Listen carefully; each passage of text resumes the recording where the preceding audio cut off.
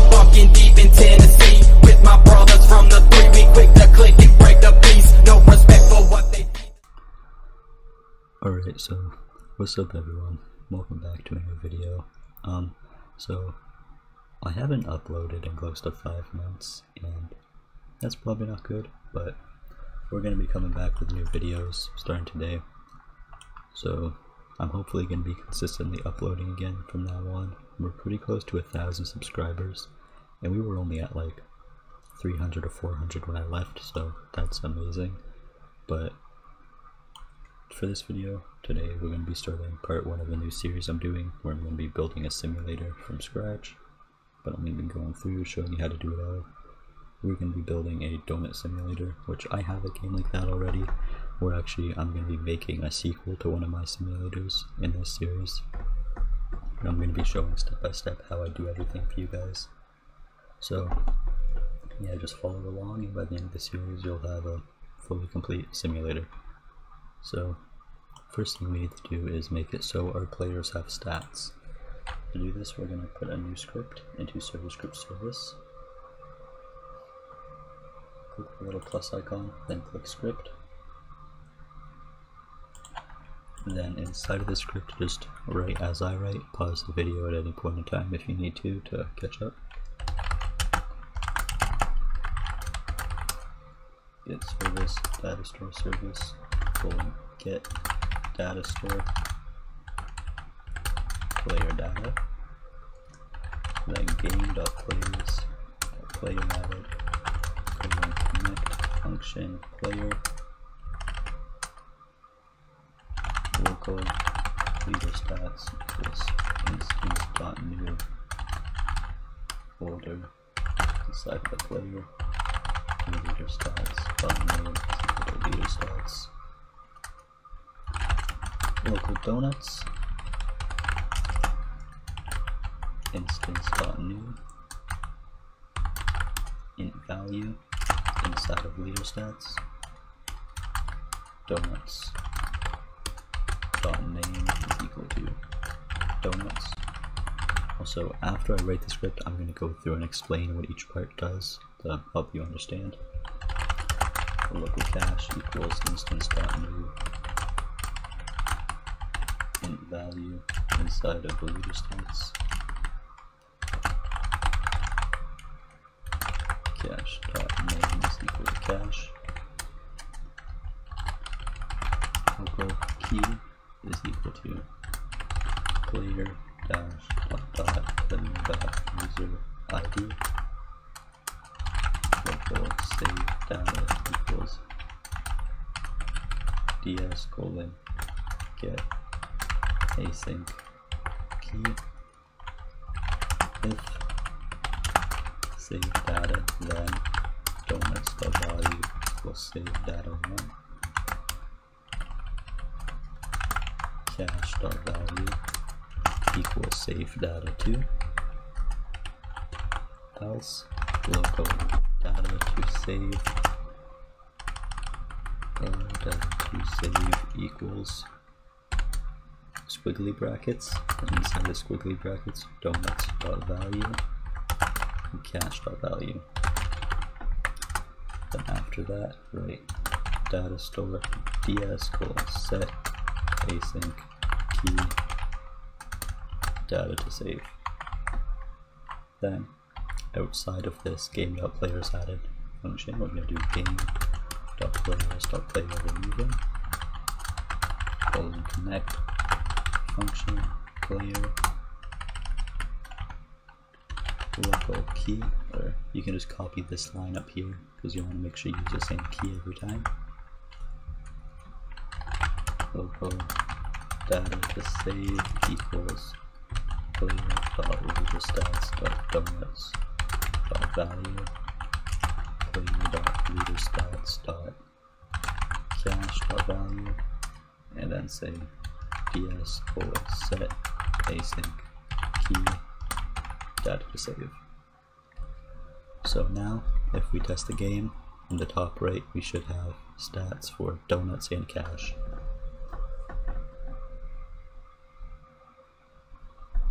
Then if this works, Next, we're going to have to make it so you have a donut tool, and when you use the donuts, you gain donuts. I'm going to try and make this very easy to set up, but you're going to have to make sure you follow along closely, because I'm going to be using module scripts, so that it'll be easier to add your donuts into the game later on.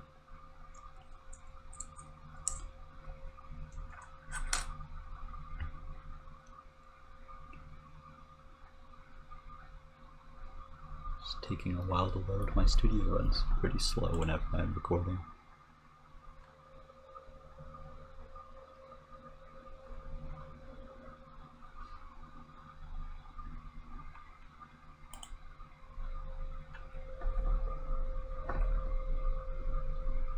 If it's ever taking a while to load, you can just try and fast forward past the part where it's loading. But as you can see, we now have donuts and cash up here in the top right on our player's leaderboard. So now that we have our donuts and our cash, next thing we can do is obviously make it so that you can get donuts, right? So what I'm gonna do is, first off, we're gonna need a donut.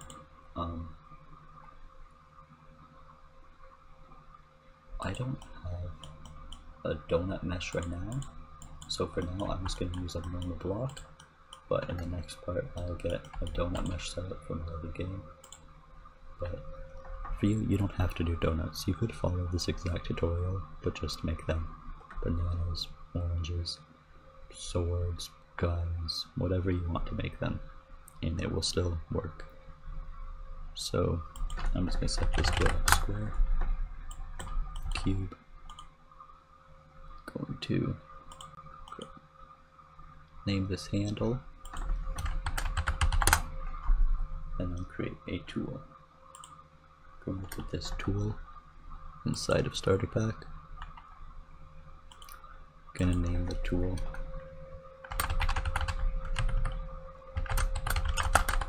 old donut, and then put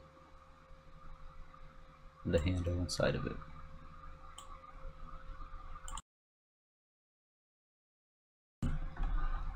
So now that our handle's inside of our old donut,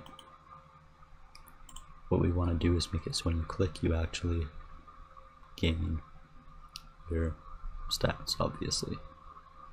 So what I'm gonna do is I'm gonna go into server storage and I'm gonna create a new folder. I'm gonna call this folder donut info. And inside of this folder, I'm gonna create a new module script. I'm gonna call this script the name of whatever donut we're making, so old donut. Then, so for every donut, we're gonna have one of these module scripts, and it's gonna contain the stats of the donut. So this one, we're gonna say donuts equals 1, cooldown equals 1, price equals 0. It's free, you're gonna get it at the start. And that's about all the stats you need for a donut. So after that, we're going to go into here, going to add a script, or yes, we're going to add a script in here. Then inside of the script, what I'm going to do is say local tool equals script.parent tool.activated connect function local donut info equals require game.serverstorage.donutinfo find first child tool.name, and say player dot, then we're going to say if local db equals false, if not db, then db equals true.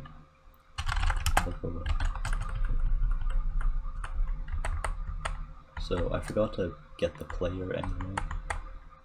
What we're gonna say is repeat wait until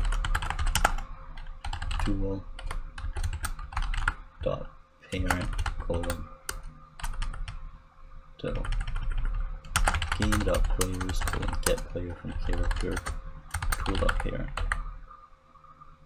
So this is gonna say we're gonna wait until the tool is inside of the player's character to get the player. Then we're gonna say local player equals game.players colon get player from character tool.parent. Right? And then once we get the player, what we need to say is player.leaderstats.donuts.value equals player.leaderstats.donuts.value plus donutinfo.donuts. Then await donutinfo.cooldown and then db equals false. So this should work. If it doesn't, we'll just figure out what doesn't work and fix it. That happens all the time in scripting. It doesn't matter if you've been scripting for 30 years, you're still going to have errors. Like 70% of the time, you're always going to have errors because nothing you do in scripting is ever done, or almost never done exactly the same way. You're almost always working with new stuff, so you're almost always going to encounter issues or new problems or stuff you haven't run into before. So just wait for this to load.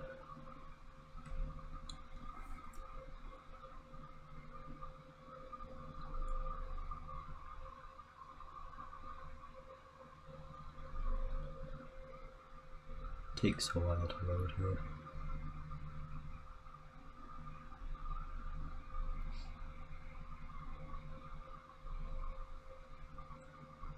Also, let me know in the comment section below what you want to see in the next part, any special features you would like to see in this series, and also about video length, if you like the length of this video, about how long you would want each part to go, stuff like that.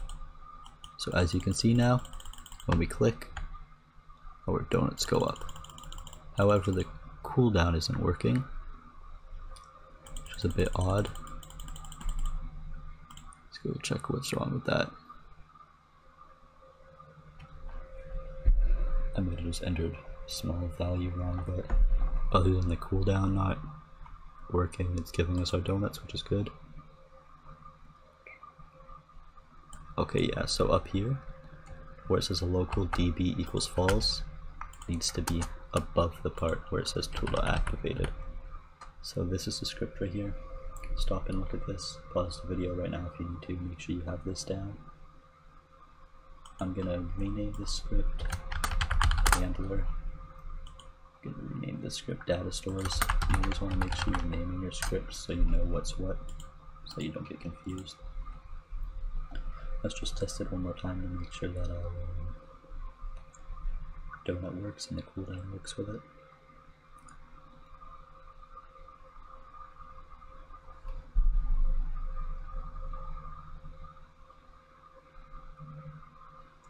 Takes a little bit to load.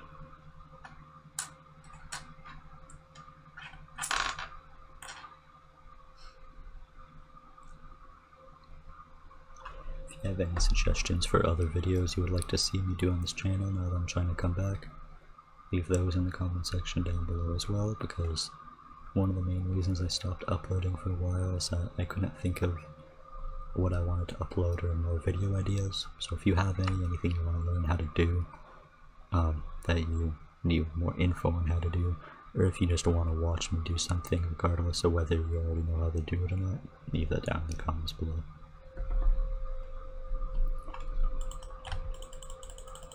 Yep, so as you can see now, I'm clicking, and whenever I click, with a 1 second cooldown, we get donuts, which is good. So that's going to be it for this part. In part 2, I'm going to be, obviously, changing my donut. Well, when you come back, you're going to see the donut will look like an actual donut. I'll be adding the sell ring so you can sell your donuts for cash. And then I will also start adding the GUI into the game. So we'll be doing GUI and Cellring in the next part. So make sure you turn post notifications on so you don't miss that. And join my Discord. The Discord link is in the description below. Make sure you like the video and subscribe. I hope you all enjoyed, and I'll see you all in the next part.